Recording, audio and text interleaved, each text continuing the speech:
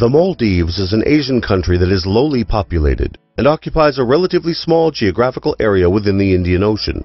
The average altitude of the country is estimated to be 1.5 meters above sea level and considered one of the lowest countries on the planet. Besides, it possesses the lowest natural highest point in the world of about 2.4 meters. As such, the rising sea level is of primary concern for the Maldivian people. Positioned in the Indian Ocean, the Republic of Maldives is a tropical nation with 26 coral atolls that are made up of several hundreds of spectacular islands worth exploring. Renowned for its white sand beaches, blue lagoons, and extensive reefs.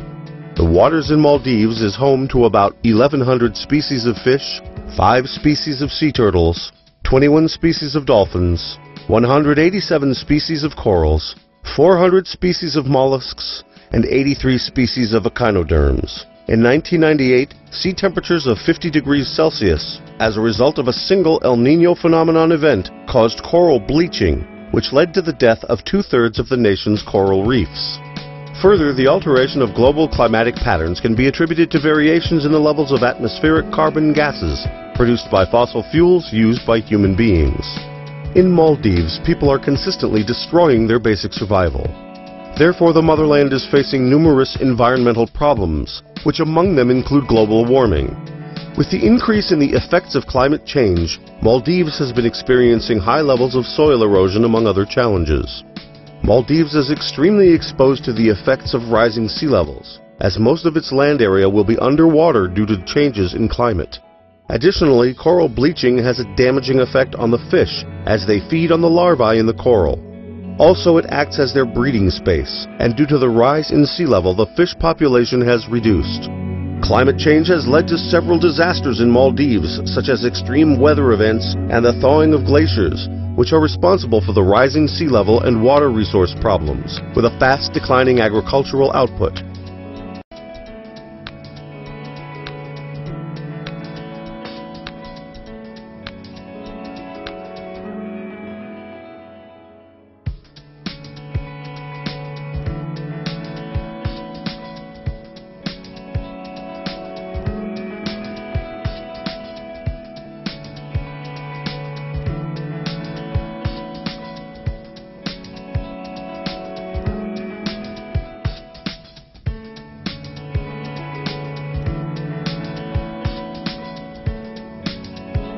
Everybody should take upon themselves that responsibility to manage their environment and reduce activities that are environmentally devastating.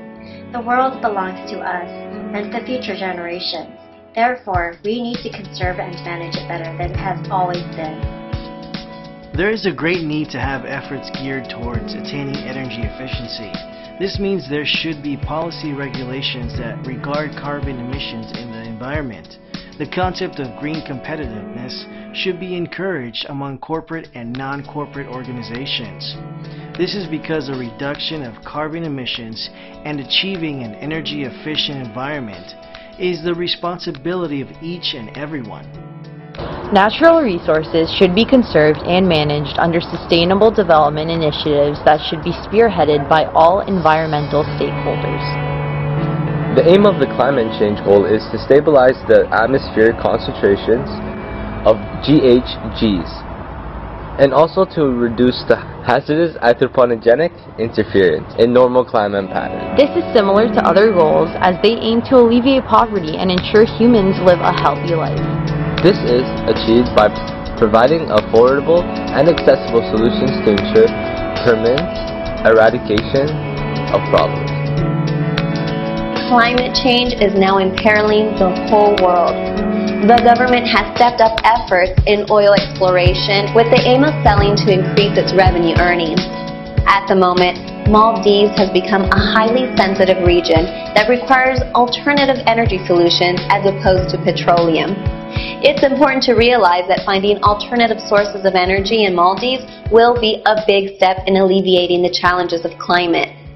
More NGOs and other related agencies need to be invited to step up the efforts that have been started to tackle this global menace.